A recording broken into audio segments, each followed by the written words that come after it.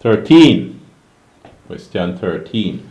For every $100 sales, a salesman is paid $10 as commission if his sales for a particular month were $1,200. How much commission was he paid?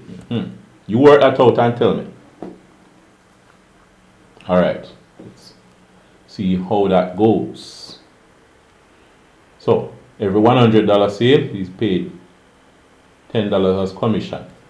That means 10%, 10 out of 100, 10% commission. Alright? His sales for a particular month were $1,020.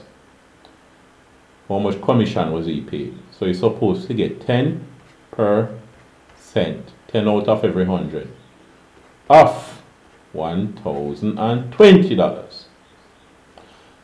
So 10 out of every 100 is 1/10. So 1/10 of this is $102.